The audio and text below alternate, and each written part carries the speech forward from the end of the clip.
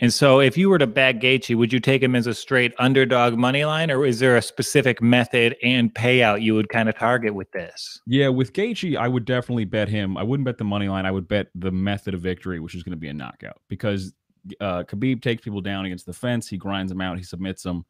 Gaethje is kind of purely a striker, although he was a collegiate wrestler, which is why people are excited, because he might have the ability to keep Khabib off of him. But Gaethje's knocked out everybody he's fought in the UFC, or he's been knocked out. So this fight's almost definitely not going to go to a decision, and it's probably not. He's not going to submit Khabib. No one's going to submit Khabib. So I think if you want to bet on Gaethje, the smart way to do it is by knockout, which is hovering around plus 400.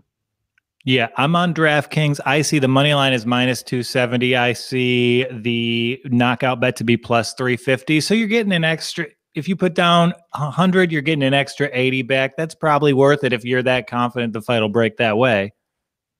Yeah, I think that's the way to go. He's not going to. It would be shocking if he submitted him. I think him by submission is around plus 3,000, and there's good reason for that. If the fight goes Gaethje's way, it's going to go his way because he gets on Khabib on the feet and knocks him out.